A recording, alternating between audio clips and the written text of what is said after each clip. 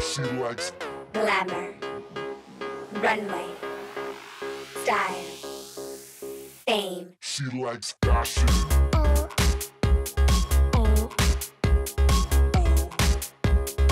She likes Boys, parties, style, fame. Hi, and welcome to tonight's show, NIU YU. Today we're going to be talking about weight loss, one of my favorite subjects, being a yo-yo dieter myself, going up and down, and how hard it is to lose weight. Also, I find that it takes so much time in preparation, time for shopping, and also losing weight and eating healthily does actually cost more money than being unhealthy and gaining weight. We're going to be talking to three different people. One is a nutritionist who's going to show us the good food and the bad food. We're going to be talking to a beautician as well, Charmaine, to see the kinds of treatments, or one of the kinds of treatments that you can do when you have lost weight to help with firming and toning of the skin. And we're also going to be talking to Dr. Pillow about calorie-controlled diet, which you would need to have support of your doctor to carry out. So stay tuned. We'll see you soon.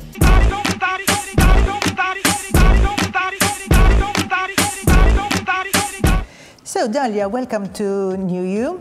Obviously today's topic is food, diet, healthy eating versus non-healthy eating. And we've got a few items here that you're going to tell us a little bit about. That's it. Thank you for the invitation. So yes, as you rightly said, here we have a variety of food that some are considered as being unhealthy, others better, healthy. Now, we try to mix and match even with regards when we do the shopping. So we're starting from literally the basics. So when we do the shopping list, it's very, very important that first and foremost, we go on a full stomach. So we don't go on an empty stomach, because it's true. If you go shopping when you're hungry, you tend to. That's it. We tend to take the first thing that comes to mind, and also to have a plan. To have a shopping list with us, so that we know what we're going to buy, so that even the cost, we try You're keeping it down. Yes, try to limit it as much as possible. Over here we have either fresh fruit, and we can consider also fresh vegetables, and also the ready-made snacks, ready-made food like pizza. Here we have the ready-made pasta. We find the pasta with salmon, for example, salmon sauce. Now, what's the difference between these ones and the ones that we can cook at home, right? When we buy ready-made food, such as those, okay, we're more going to the side where it has a lot of much more fat, much more salt and sugar, which on the whole, they're not providing us with the more nutrition that we need. So when we talk about nutrition, we need to talk about something that it is nutrient dense rather than calorie dense. Okay, so let's say, for example, because obviously time, I find personally that time is a big factor in my daily routine. So, you know, cooking and whatever, and it's very easy to get a frozen pizza, chuck it in the oven, it takes you 2 seconds, you know, and it's cooked, and then to feed it. With the children especially, and this is sort of like a dried ready-made pasta, which is also very easy. It's made in minutes. But what would an alternative be then that would be healthy and not very time-consuming, let's say? Okay, so when we start, for example, try to cook something which is light and healthy and something quick, if we're talking about, for example, pasta, okay, what we can do is that to prepare ahead. For example, if we're doing like a pasta, for example, bolognese or a white sauce, what we can do is make a large portion, and then we freeze it into portions in the freezer. So you would freeze the cooked pasta as well? No, just the sauce. So that just the sauce. Pasta, then it only takes 10 to 15 minutes maximum. Boiling, okay. To be cooked. So it's the sauce that takes much of the time. So if you have a sauce which is homemade, so you know what you put into it, which is with less sugar, with less salt, you know, less preservatives, it's much more healthy. Right. And you know what you're eating. Something's already, ready for you, and you can have it, you know, in half an hour. So one of the tips would be to cook double the quantity, obviously, use half of it or whatever it is that you need to use for that particular day, and the rest of it then you package, store, and put into the freezer for another time. So this we don't use. This is not good for us at all. Not really, no. There are better alternatives. Okay. Now, so if we're talking let's forget that then. We'll put that to the back of the table. Now, if we talk about pizza, for example, okay, if we're in a rush, that it's a one-off, it's fine, you know, to have like a piece of it, and then maybe we can add a side salad to it. Okay. So instead of eating all of it, even when we're eating out, instead of having the whole pizza, why don't we share it, for example, and have a salad? And have it as a salad on the side. You know, so it's like you're not feeling deprived, you're not feeling like you're on a diet or anything, but you're still enjoying the same meal as everyone else. What is it about pizza that's not good for you? Is it the base? Is it that it is made with flour? Is a gluten-free pizza healthier for you? No. Or? When it's not gluten-free, does not mean that it's healthier. Okay. Okay. When it comes to pizza, for example, most of the time they have a lot of additives, like the cheese, for example. It has a lot of fat into it and a lot of salt. The base, which is yes, it differs from one pizza brand to the other, but the thicker it is, the more fat content it has. Okay. And then of course we need to think about the toppings. Okay, so this topping, for example, this one here has mozzarella, tomato, and a little bit of pesto, I think. Yeah, this is not bad. So this is not too bad. Not too bad. But if those that has, like, for example, processed meats like pepperoni, you know, those are which contain a lot of salt, a lot of Okay, so you're adding on. Yes. Okay. So are you saying though that these pizzas which are frozen, that they are less healthy than ones? Let's say, for example, you go out to a pizzeria and you're having a fresh pizza made. Is that a bit of a healthier option than this though, or is pizza across the board? No, I think pizza differs on the toppings, the toppings that you put onto it, but whether it's fresh or frozen doesn't really make much difference. It's the same with canned, frozen, or fresh produce like vegetables. See? So you can use this instead of giving all of it to your child. You give them half with a side salad. Or else you make the dough yourself, which you know exactly what you put into it, and you can freeze the dough and then make it. I mean, it's not you make it when he's hungry right and then, but you do it on the weekend. It's a lot of prepping. Yeah, it does involve preparation. This is the main problem. Unfortunately, there's no hard and fast rule. If you want to eat healthy, then you need to think ahead. You know, you need to prepare. As I said, there's practical tips, like, for example, you freeze in bulk. You buy things and maybe prepare them beforehand. It's not as complicated as one thinks. One thinks. Okay, so here we have some other things. For example, over here, this is muesli and oats. Yeah. So this is healthy? Well, yes, this is healthy. It's one because it has a lot of fiber into it. Like oats, they contain like beta-glucans, which help to lower the cholesterol levels, and also they help to fill you up more.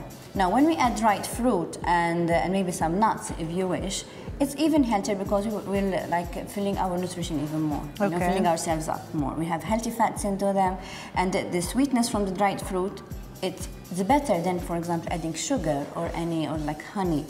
So let's say an alternative to this. So this is quite good, this mixture with sort of oats and muesli and whatever. But if you got just the plain porridge oats then, and you added some of dried fruit, either dried fruit or a fresh banana or fresh fruit, whatever you like, and then you just can add like some spices or some nuts if you want. Okay. You can start doing from scratch this as well.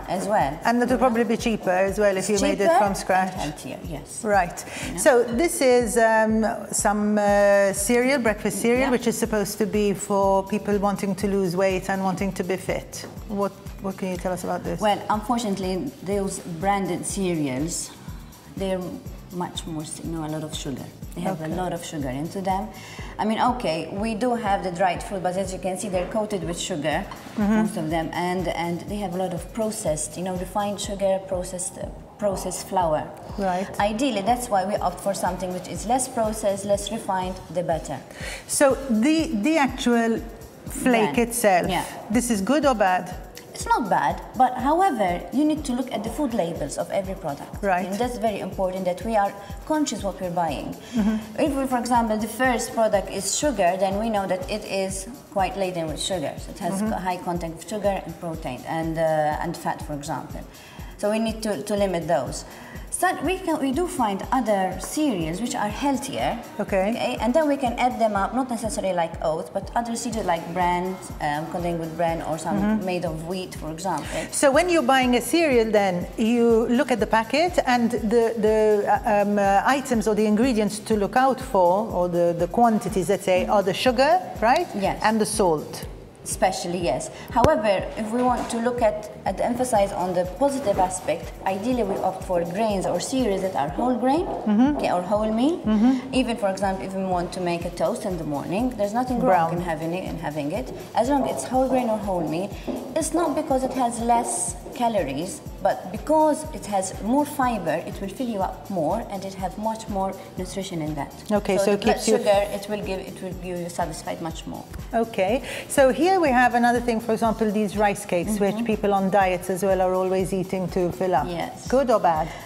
Personally, no, they are not, because to be honest, they taste less, and plus yes, they have paper. just, empty calories. These they don't provide the necessary energy, the necessary nutrients or vitamins or minerals that the body needs. It's just empty calories, which they will spike the sugar. It's a very good, you know what it is though, when you go to work, sort of, and it's easy to take a packet with you, and you can have a whole grain crackers, for example, whole grain crackers instead of those. Made of rye, made of wheat, but something which is whole grain. Instead, these are made of processed, refined rice, for example. Right. Because they are rice cakes. Yes. Instead, you can have like whole I grain thought rice crackers, was healthy for you, though. but not the refined part. If it's whole grain rice, it's perfectly fine. Right. So if you can have, as I said, whole grain crackers, whole grain, rye cakes, whatever, and you can apply something like a peanut butter, for example, a teaspoon of peanut butter, low-fat cheese, and some vegetables maybe, or a low-fat dip. So you can use that, but it depends which one you opt for. So instead of those, you can opt for the whole grain or whole meal kind. Popcorn? Popcorn is a very nutritious snack. Nutritious? Yes, it's a grain, and it has a lot of nutrients. It has fiber, and it has some protein as well in it. So as a snack, as long as it's not laden with oil and salt, it's perfectly fine. Right. So not the ones that we find at the Because it's very cinemas. easy. This is very easy to make for very yourself. Easy, yes, it's very just easy. Drop it in the pot, and it lasts all day. So if, for example, you were taking something to work and you wanted a snack for afternoon or whatever, then this would be a good option. This is a bad option. That's right. And you make this yourself with a little bit of salt. That's okay. Just a bit to taste it. A little bit, yes. It's like a pinch of salt, as long as it's not laden with salt. Okay. Over here we have some tins. Yes. What are these? Now here we have the tuna. They are still very, very good. We can use them either in our salads and our sauces and our pasta. They still contain the right good fats. For example, if they're in olive oil or in vegetable oil, and they still contain the nutrition that we need. So it's okay to buy them in oil? Yes. Okay. Yes. You don't have to get them in brine? Not necessarily, no. I mean, the excess oil, you drain it. You drain it. Okay, and then you use it. Right. So you don't need to add any extra, for example, So tuna fish is a good option for your fish, and more affordable than fresh fish. I mean, obviously fresh fish would be your first option, right? But it is a bit expensive, because in reality, actually eating healthy does cost a lot, doesn't it? Well, it depends what you look out for, to be honest. If we look over here, we need to look in the long term. Right. So, okay, maybe today we have these snacks. They're much cheaper, Yes, they are. If you want to have it. But if you buy a packet of popcorn, and you just prepare half a packet, it will last you for 3 or 4 people minimum. So true. while this, it will only keep you energized, not even energized, it will fill you up for half an hour. It just occupies your mouth, really, doesn't it? Half an hour, and then you're still hungry again. And what kind of nutrition did you get from that? Nothing. While a snack like this, it has much more vitamins, much more fiber, and it will keep you energized, for longer. Right. Your blood sugar will keep it then much more stable than this. Right. It's the same with other fruit. It has less sugar, less salt, it's natural fiber in them. For example, the apple, if you cook it, yes, does it still remain good for you? Yes, as long as you then don't you can add cinnamon. That's right. Though cinnamon, which is okay. Cinnamon, other spices, yes, it's good way perfectly fine. Okay. Yes, perfect. And as long as you don't add any cream to it. Well, so what about these two? I think this is baked beans, is it? Yes, these are beans. Good or bad? Yes, they're good. However, remember, when they're processed like this, beans in themselves, they're very healthy. They have high protein, they do have they're good source of iron as well. However, when they're in frozen, in canned, sorry, we need to be careful of the amount of sugar and salt again. Okay? Right. So if we have it like a one-off, it's fine, you know. But however, what we can do is buy the dried variety, dried beans and dried legumes. And make your own. It doesn't look as bad as it may sound, mind you. I do it all the time. Yeah, what I do, just soak them overnight and then just boil it for 45-60 minutes and then freeze them in different bags. And when you feel like, don't take much time at all. You can use them in casseroles, you can use them in salads, you can use them in dips, you know, and you can use them as a snack. What about this? Mixed veg? Veg in tins and frozen veg? I mean, vegetables and these legumes, you know, if they're fresh, frozen or canned, they're perfectly fine, as long as they don't have any extra salt in them.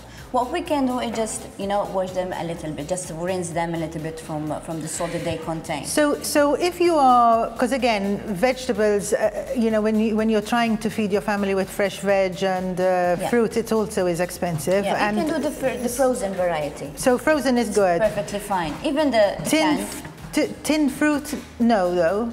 Oh, yes. If they're in their natural juice, it's fine. If they're in the extra, like syrup or extra juice or extra salt, it's not. It's not, okay. So then what we're saying is that tinned fruit is fine as long as it's in, you need to look at the label and it has to be in its natural juice. The tinned or frozen veg is okay as well, checking on the sugar and salt levels. Stuff like baked beans, that's okay as long as it's not a regular everyday. Yes. Is it a better snack to, say, a pizza? If you have it, say, for example, baked beans with a baked potato? Well, yes, why not? But then again, it depends the dough of the pizza and the toppings of the pizza. Okay, all right, so some are worse than others. Right, and then when it comes to fresh fruit and veg, how much are you supposed to take per day? Usually it's 5 a day. Fresh fruit so that would be, say, vegetables. 5 apples? No, when you say 5 apples, for example, if it's the size like apples, bananas, pear and orange, that's a 1 portion. Okay, so usually we say 3 fruits in a day, split in between meals, okay? But your main meals ideally would consist of that. The majority of the plate will consist of vegetables. Now, whether they're fresh, frozen or cooked doesn't make any difference, as long as they're included in your meal. Okay. Now, the more colorful, the more varied it is, the better, because the more nutrients you will be getting. So color is equal to nutrients as well? Yes. Right. And lastly then, over here we have some dried milk. Yeah. Why have we got this here? We got this dried milk powder because when dried milk powder has a lower fat content than the full fat or the full fat cream, and we can use it in a variety of dishes. For example, either in our casseroles or to make cream ourselves, for example. You know, dried milk? You can add it in order to increase the protein content as well. Yes, you can have it instead with water. You add it with water. So you mean if you're making like a sauce, white sauce, for example. Yeah. Yes, you can use like either the low-fat milk with the skimmed milk, or the powder. Or you can add more powder in order to thicken it more instead of using the full-fat milk. Oh, I never thought of that. So it's like these practical things which you will be conscious of what you're having without costing much, because they will last quite a lot. So really and truly, there isn't any shortcut to being healthy. Then you really do have to plan it. You have to have the time for it. Yes. You can save money on planning, obviously, but planning is important. That's, as you rightly said, when you plan it, you save a lot of money. You know, when you think ahead of what your next week's menu will be like, you can shop all the list without any extra, or maybe you find anything that you're not going to use. Then again, what you can do is to use the leftovers that you have from food, which is also, being more economical instead of throwing out a lot of the food that you're not eating. Yeah. So use them wastage. for work, for other things. So there are ways and means, but yes, it involves planning. There isn't any hard and fast rule. Weight gain comes like this, and weight loss doesn't go just like this. Doesn't go either. Okay.